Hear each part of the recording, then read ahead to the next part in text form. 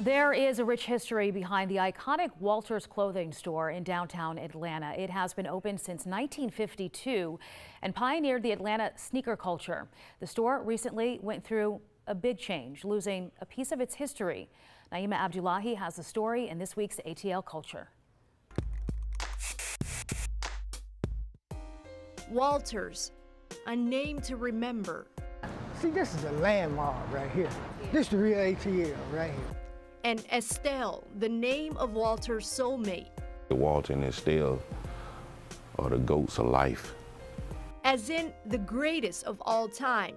This couple is behind the Atlanta sneaker culture, immortalized in so many hip-hop songs.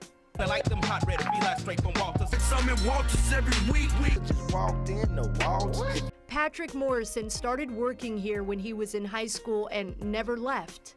Yeah, they was great. They were like second parents to me. He says these doors first opened for business in the 50s during segregation. Will one day live in a nation where they will not be judged by the color of their skin. He didn't discriminate against people. He made them feel welcome. He made them feel home. When Walter Strauss opened this store, it became a space of refuge. People could walk through this front door during Jim Crow South and were treated with respect. Gave you a sense of not being afraid to go into places and not have to use the back door. You see, before the store opened, Walter came to Atlanta seeking the same refuge after escaping Nazi Germany.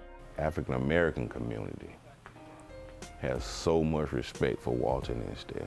Walter passed away last year at 94 years old. Everybody got to go one day, you don't know when. Estelle had to learn how to live on. Her heart was broken.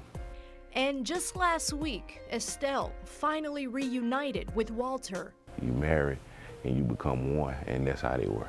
For more than 60 years, the store remained the same while the world around it changed. There's not too many businesses that started in 1952 and still open. A landmark that represents the city's culture. I got my first pair of Chuck Taylor All-Stars right here. I think that was 1958. I've been coming here ever since. Walters, a name to remember, and Estelle, a name that's a big part of that legacy.